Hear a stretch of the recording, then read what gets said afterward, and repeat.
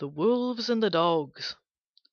Once upon a time the Wolves said to the Dogs, "Why should we continue to be enemies any longer? You are very like us in most ways. The main difference between us is one of training only.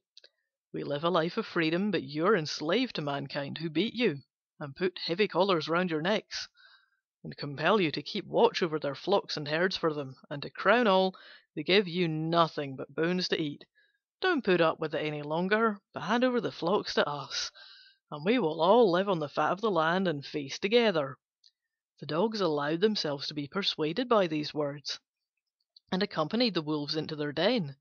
But no sooner were they well inside than the Wolves set upon them and tore them to pieces. The moral of the story is that traitors richly deserve their fate.